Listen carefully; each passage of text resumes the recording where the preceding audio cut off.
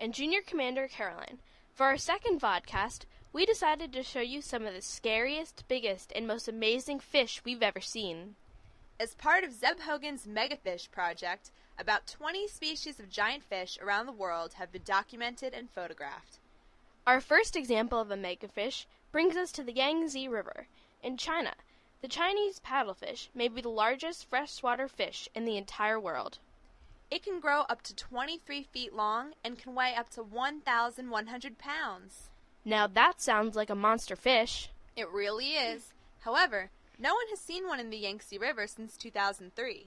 Historians think that the Chinese paddlefish was once plentiful in the Yangtze River, but are now on the brink of extinction. Our second megafish can be found at Khon Falls in Laos, near the border of Cambodia.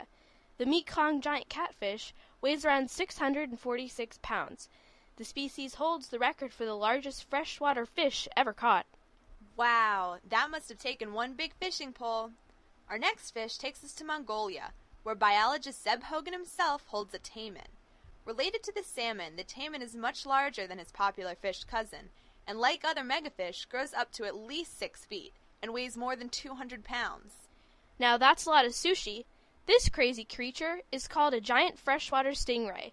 It can grow up to 197 inches long and can weigh up to 1,323 pounds. It's found in the Mekong River Basin in Southeast Asia. This next fish is called the Mississippi paddlefish. It's about 87 inches long and is found in the Mississippi River Basin in North America. This next fish, the Nile Perch, is 79 inches long and can weigh up to 441 pounds. It lives in the Nile River Basin in Africa. This fish is called the Arapaima.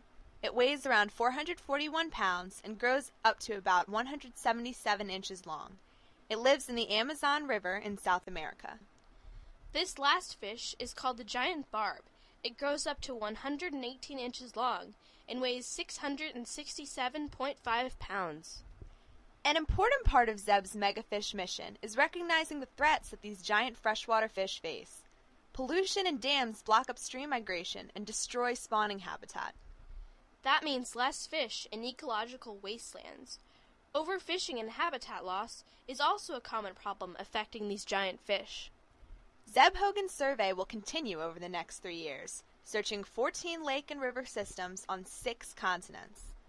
For more information and pictures on megafish, check out nationalgeographic.com, keyword megafish. And as always, you can go to challenger.org for more vodcasts, podcasts, and information about space. Thanks for tuning in. Until next time, this has been Junior Commander Caroline and Junior Commander Stephanie. Over and out!